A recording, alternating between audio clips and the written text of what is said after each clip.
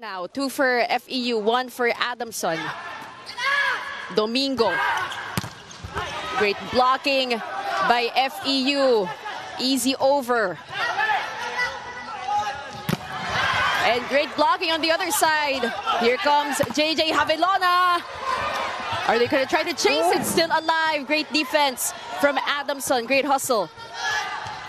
Ooh. Up top and down low for Bugaoan. Take a look at the big quick attack. So much elevation and power in that one. Which FEU has been doing so perfectly here in our first set.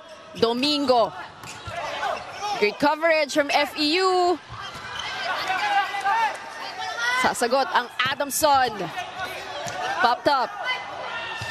With a quick one. What a play from Bugaoan. Did not see that coming. You know, balanced distribution in terms of playmaking.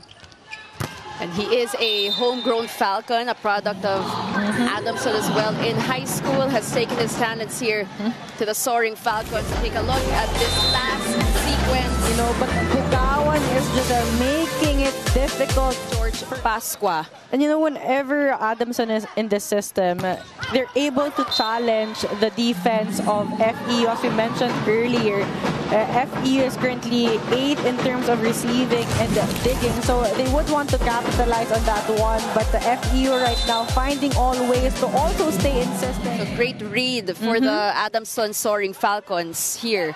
As Kakao to Bugaoan, and he can do no wrong. And now we're seeing why he is the best spiker. We see when it's right in front of you. Exactly. A lot of clean attacks coming from Bugaoan, always attacking on top.